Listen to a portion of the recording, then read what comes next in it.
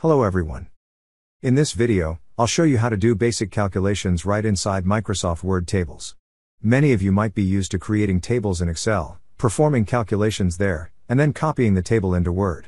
While this approach works well for complex calculations, it's not necessary for simpler tasks. You can actually perform these basic calculations directly within Word itself. Let's dive in and explore this convenient method. By doing so, you'll save time and ensure accuracy in your calculations. Let's get started. This table contains income and expenditure records for the first quarter of the year. Let's calculate the total salary for this period. Select the cell where you want the result to appear.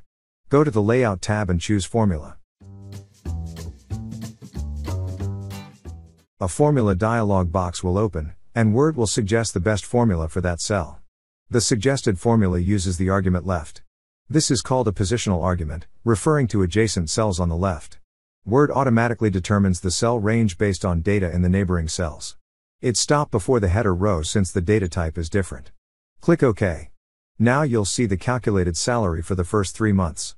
Similarly, you can use right, below, and above positional arguments for other calculations.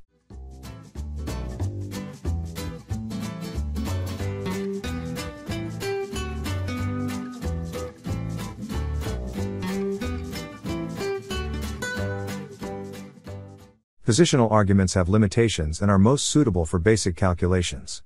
If you want to insert calculated results into the cell highlighted in green in this image, positional arguments can only access the cells shaded in gray. You cannot refer to other cells using this method. To overcome this limitation, consider using specific cell addresses. Doing so provides more flexibility and avoids potential confusion, especially when dealing with larger tables or complex formulas. Let's explore how you can use cell references to perform calculations. Cell references in Word work similarly to Excel cell references. Here's how it works. The first column is labeled as A, and the first row is labeled as 1. So, you can name the top left cell as A1, the next cell as B1, and so on. This system allows you to refer to specific cells within your Word table, just like you would in Excel. It's a handy way to perform calculations and work with data. Now, let's perform the same calculation using cell references. Click the Formula button to open the Formula dialog box. To calculate the total income for the month of January, we'll sum up the values in cells B3 to B4. Enter the formula and click OK. You'll get the same result as before. Similarly, we can calculate the total salary for the first quarter by summing the values in the range B3 to D3.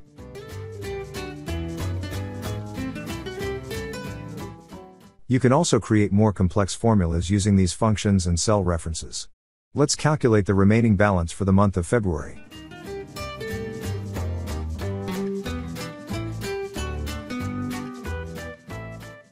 To calculate the remaining balance, we'll subtract the total expenditure from the total income.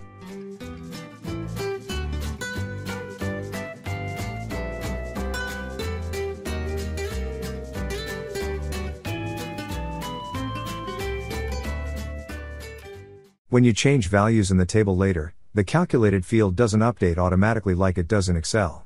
You have to update it manually. Here's how. Right-click on the calculated field and choose Update Field. However, this method doesn't update all affected fields. To update the entire table at once, select the entire table using the table handle. Press the F9 key. This will update all the calculated fields in the selected table. In Microsoft Excel, there are several types of fields. The formula we used here is just one of them. These fields appear shaded in gray or become shaded once you click on them. The behavior depends on your individual Word settings. To change this behavior, go to File and select Options. Choose Advanced, and scroll down until you find the field shading option. Select the behavior you prefer. Click OK. When working with Word tables, it's advisable to avoid mixing positional arguments and cell references within the same table to do calculations. Doing so can lead to unexpected results when you modify the table and update the calculated fields.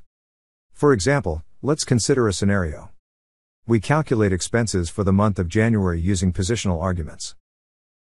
Simultaneously, we calculate the remaining balance using cell references. The issue arises when you update the fields. The formula for calculating expenses extends its range up to the remaining balance row, creating a circular reference. As a result, you won't get the expected results.